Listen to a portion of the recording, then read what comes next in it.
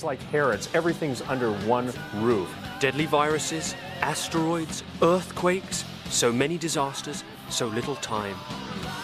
But for Steve, like patriots across the USA, one source of fear towers over the rest.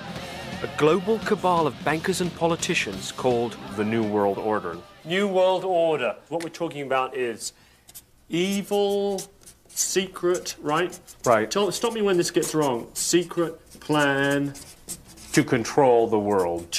How about enslave? That's How a about better enslave? word. Is that better? Oh, that's better. See, the New World Order is nothing new. It's just the old world order packaged cutely by the power brokers of the world. Yeah. Remember, their motto is order out of chaos, okay? In Latin, it's ordo ab chaos. So, the situation is, what you need to ask, you really should ask this. Wait. The New World Order has a motto. It has a motto. Like a little club or something. Well, not a Does it little have a club, tie? a big club. No. Yeah, that is their motto. Order out of chaos. Order out of chaos. And what else? Do they have a badge? Do they have a badge? Do they have a uniform? Oh, yeah, it's black and it says United Nations Police Force on it, because the United Nations will ultimately become the control vehicle for world control and domination. They've actually engineered, now hear this word, engineered crises that they provide the solution for. And the solution is like the old Third Reich solution. Is to eliminate people. How many, roughly? They're claiming 4/5 of the world's population. So that's 4 of these 5 people here. Yep.